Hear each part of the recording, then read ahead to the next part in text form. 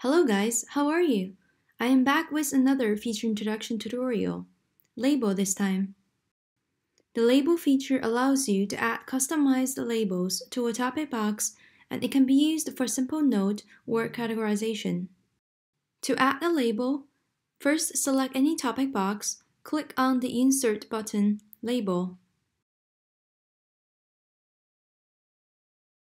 You can enter multiple labels separated by comma and simply delete the text in the label box to undo the labels. Let's now take a closer look at its applications in mind maps.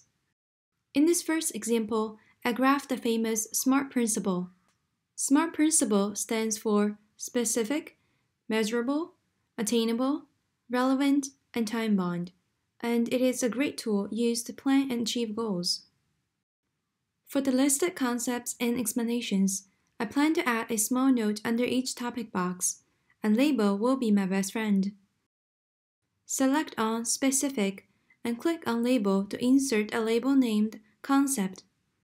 As you may have noticed, instead of entering the label text every time, the used labels will be automatically saved in the label box for you to select and add directly afterwards.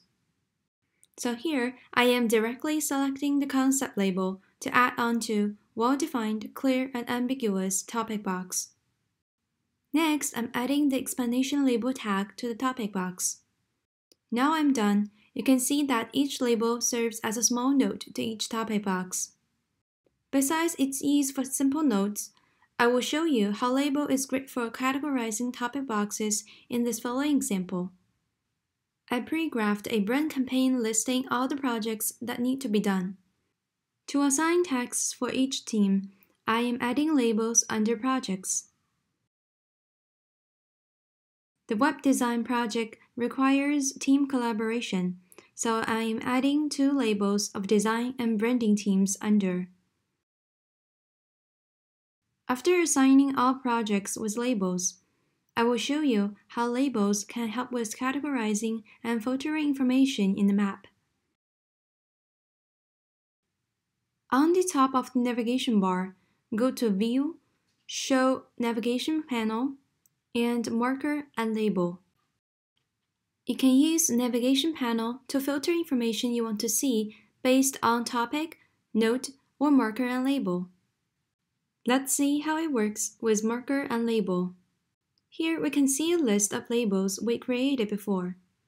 To view topic boxes with a specific label tag, for example, the projects not needed to be done by the advertising team, click the right side of the label, Add.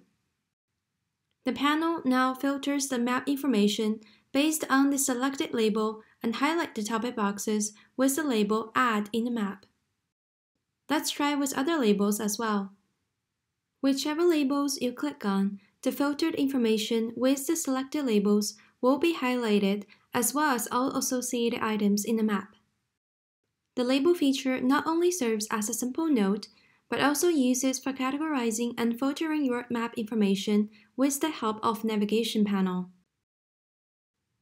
Play with the label feature in your XMind now. Thanks for watching, and I will see you next time.